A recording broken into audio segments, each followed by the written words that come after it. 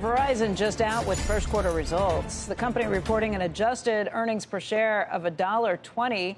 That was in line with what the street was expecting. Revenue came in a little light at $32.9 billion. Street had been looking for $33.5 billion. The company pointing out that total broadband net additions for the first quarter, 437,000. That is its largest number in more than a decade.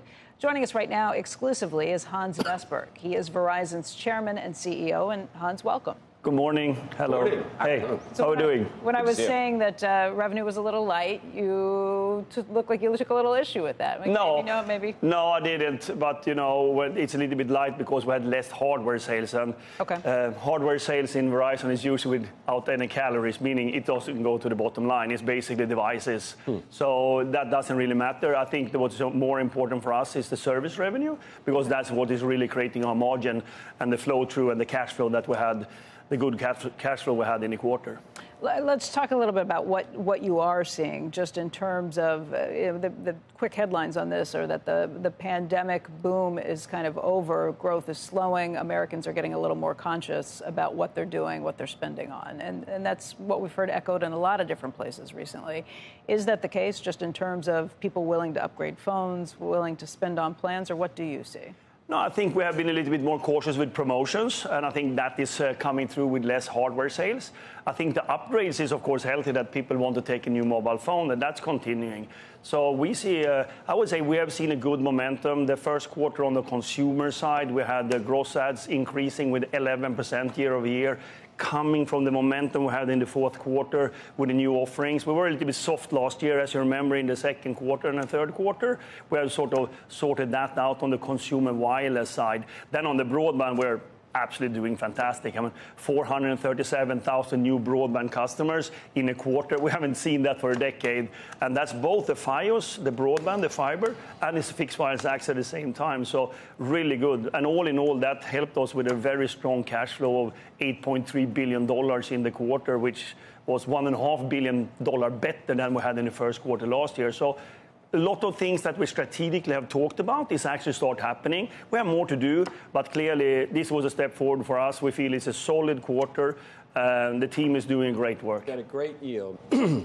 We had a long discussion about AT&T. Yep. Same problem. Same problem here. I mean, if you want to yield, what's your yield right now? It's high, 6-7%. So you can buy for the yield, but I don't know. I asked for a 10-year chart. I don't have the heart to bring it up, I don't think, Hans. It was like 50 or 55 10 years ago, wasn't it? I think we were close to 50 for a while, pre-pandemic. Same issue with AT&T, but not T-Mobile, as you pointed out. So I want to know how you think. I mean, you look at what happened with T-Mobile, the success of T-Mobile, and you look at where you are, and you look at where AT&T is. Just stack it up for us and explain your sort of take on it. I think I wouldn't compare us. We're very different from a asset point of view. I mean, it's just 1 year ago since we got our C-band, the spectrum we bought for $52 billion. And as we point out in the report today, wherever we are deploying that right now, we're gaining new broadband customers, we're getting consumers taking our wireless plans, and we get more step-ups. And we have only deployed 60 markets out of over 400. So for us, that's an important piece of our recipe right now that we're building on our C-band. And we see good traction on that. So we feel good about that. And definitely, we produce more cash flow and EBITDA than anybody else in the industry. This quarter, almost $12 billion again in EBITDA. So ultimately, we think cash flow is important and profitability.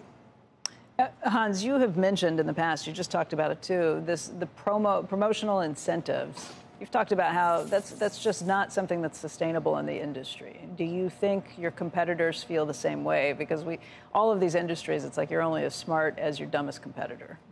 I don't know. I cannot talk for them. But we think, of course, the promotionals that has been out there now for a year is very high. I mean, that's why we have taken them down. We do much less of that. We come in and out in the market where we see it's a good timing, and then we do a segmentation on it, seeing that which segments do we feel that really has a value proposition. So ultimately, it's about getting the right type of customers that is adding to our bottom line. I think that's also a work we're doing. We have been much better segmenting the market. We are all the way from their prepaid to our highest postpaid plans. We're working a lot with that.